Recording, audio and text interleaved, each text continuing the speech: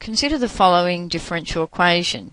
This is second order since it contains second order derivative of y with respect to x, and it's also non-homogeneous because of the right hand side not being 0 here. And we need to solve this differential equation by first finding the complementary function yh, which is the solution of the associated homogeneous equation. And so the first step is we need to work out an auxiliary equation using the coefficients of y and its derivatives on the left hand side.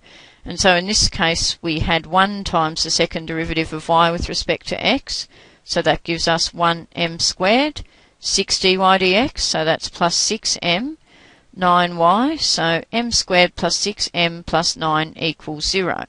And we could solve this using the quadratic formula, although in this particular case it also readily factorises to give us m plus 3, m plus 3. Therefore, the solution of the auxiliary equation here is m equals minus 3. And that's actually a repeated solution in this case. So what we then need to do is decide the form of yh. And because this is a repeated solution, rather than being 2 real distinct roots or complex conjugate roots, let's see what we do. And in such a case, the complementary function yh will have the following form. Y will be equal to e to the power of negative 3x in this case times a plus bx.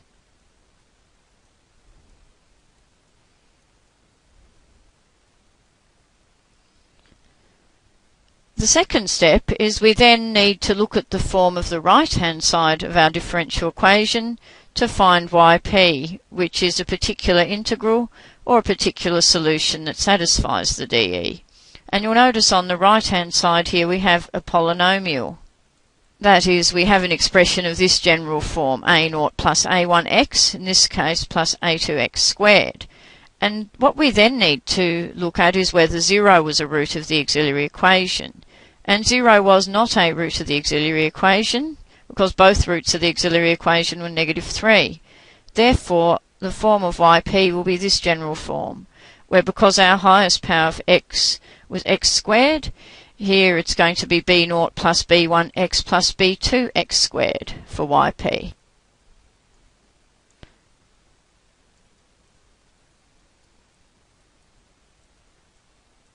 And what we need to do is solve for these unknown constants b0, b1 and b2. And the way to do this is if we find the first derivative of yp, which is yp dashed, that will give us in this case b1 plus 2b2x. And differentiating that again with respect to x, the second derivative will be 2b2. And because this is a particular solution of the dE, we need to substitute these derivatives back into our original dE and find the values of b0, b1 and b2 that hence satisfy the dE. So substituting in our second derivative, that is going to give us 2b2. We then had 6 dy dx, so here that's 6 times b1 plus 2b2x. And then plus 9y, so that'll be plus 9 times b0 plus b1x plus b2x squared. And that is all going to be equal to the right-hand side of our original dE, which was 9x squared plus 21x minus 10. We then should expand the left-hand side, which will give us 2b2 plus 6b1 plus 12b2x plus 9b0 plus 9b1x plus 9b2x squared, and that is going to be equal to 9x squared plus 21x minus 10. And what we now need to do is actually group like terms. That is, group all x squared terms together on the left hand side, which was just 9b2x squared. Group all x terms, which was 12b2 plus 9b1x, and then all constants, which was 6b1 plus 9b0 plus 2b2. And that will be equal to the right-hand side of 9x squared plus 21x minus 10.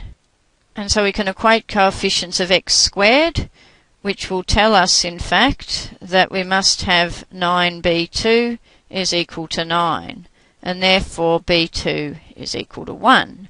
Similarly, equating the coefficients of x is going to give us 12b2 plus 9b1 equals 21. Now we already know b2 is 1, so that'll just become 12 times 1 is 12 plus 9b1 equals 21, and therefore b1 is also equal to 1. And then looking at our constants in this case, we have 6b1 plus 9b0 plus 2b2. All of that is equal to negative 10. So once again we can substitute in what we've already worked out. That gives us 6 lots of 1, so 6 plus 9b0 plus 2 times 1 is 2 is negative 10, and from that it easily works out that b0 is equal to negative 2. So therefore, since this was the general form of yp that we had, we now know in particular that in this case we have yp is negative 2 plus 1x plus x squared. Now we also found earlier that yh was of the form e to the negative 3x times a plus bx. So the general solution of our dey is yh plus yp. So hence in this case the general solution of our dE is e to the negative 3x a plus bx minus 2 plus x squared. So that is the general solution of this second order dE.